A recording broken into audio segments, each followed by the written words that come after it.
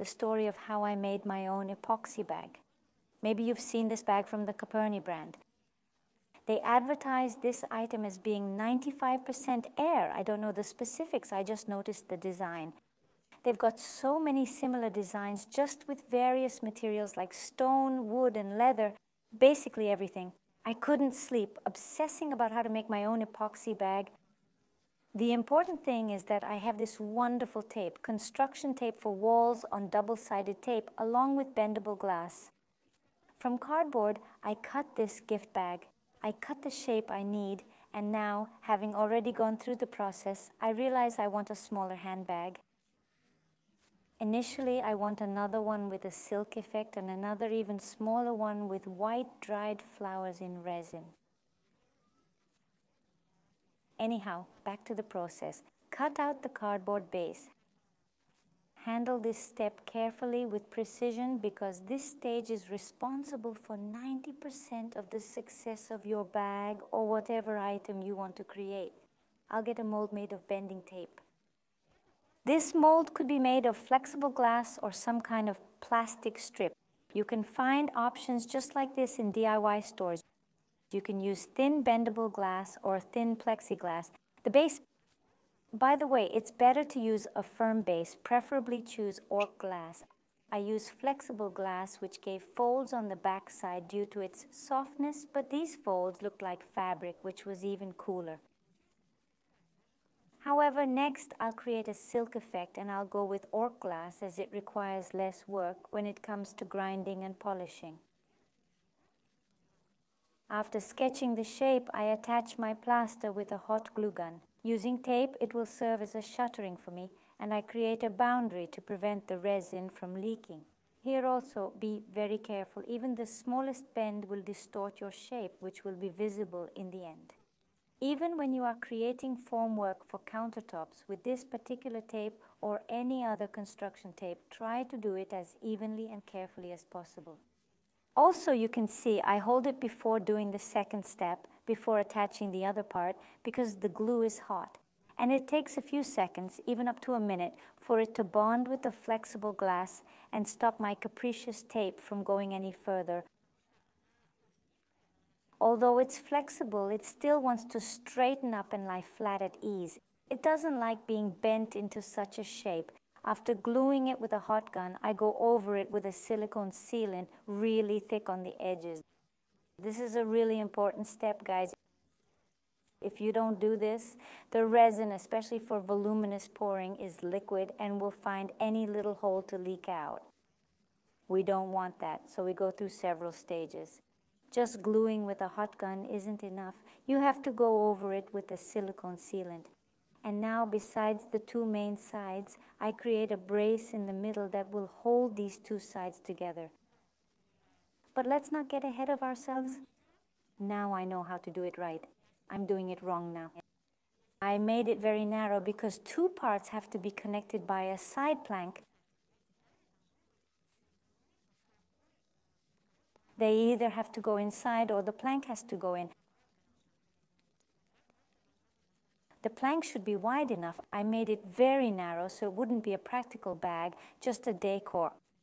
I wanted it to be practical, and it can perform not only the function of a bag, but also the function of a vase. And that's really cool because I will leave it in the studio for beautiful decor. Generally, applicability is possible, but the plank should be wide. Eventually, you'll see I remade this plank, and I made this first plank very thick so that it could not be bent. It was possible, but I didn't even try to bend it because it's narrow. The plank also, I glue it on a hot gun, then I go to the sealants for my work. I use liquid resin transported from the company Resin Pro or Art Smola in Russia. This is Art Smola. If anything, a promo code for a discount on the Terum. I'm kneading in 3 cups. The first I had transparent resin. The second I paint stained glass, so fuchsia color. The third cup I have in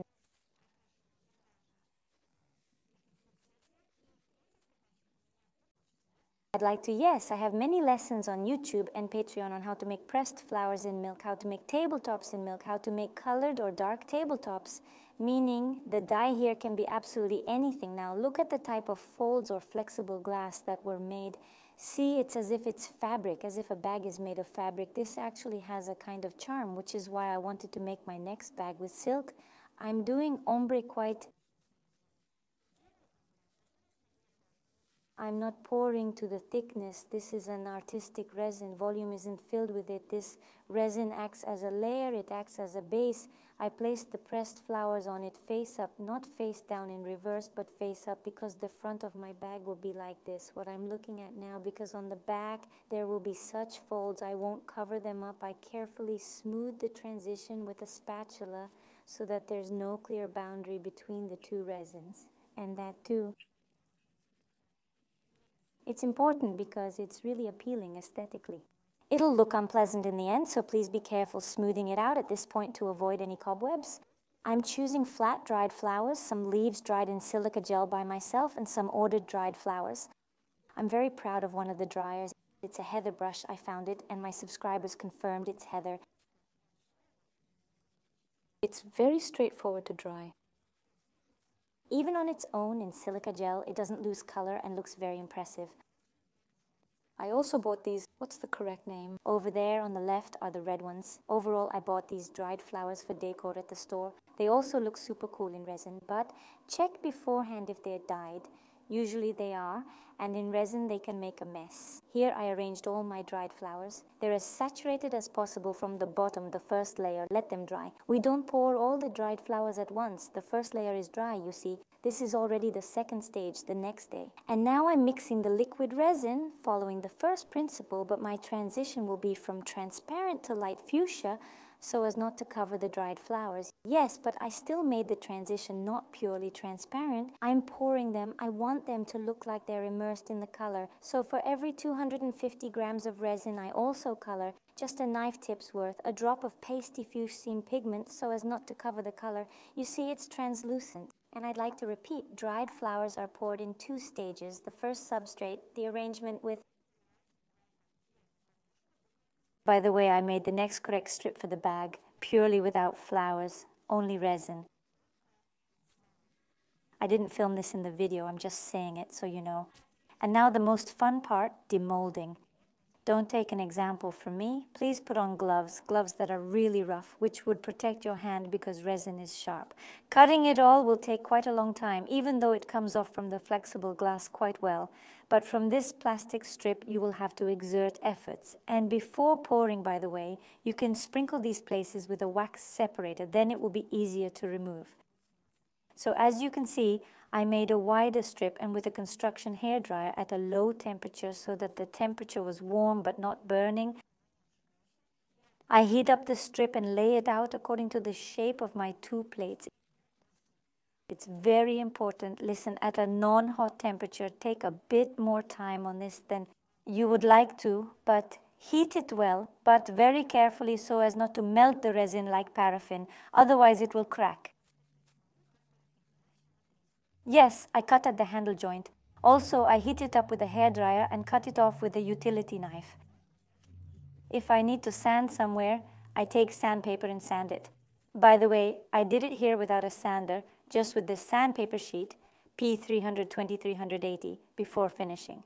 I polished it. Now the most enjoyable and monotonous task, attaching these parts. If my plate was narrower, I would have simply sunk it in from above, but I have a fairly wide plate and I sunk the side plates inside. Now this gap is being closed with UV resin. I have resin from the Resin Pro company, and I especially make it in resin to make the bond better, to cover the finish later with. Heavily applied deluxe resin over the entire surface and closing the side walls. Then it won't spill inside because the adhesive can still let resin through, so it's better. I've chosen UV resin for myself and it acts quickly, so I don't have to wait for too long. My favorite is the finish before coating. Finishing, I sanded it with P320 sandpaper, degreased it with alcohol wipes, applied thick resin and let it cure a bit. Now, I'm immediately sealing it. See, it's dripping.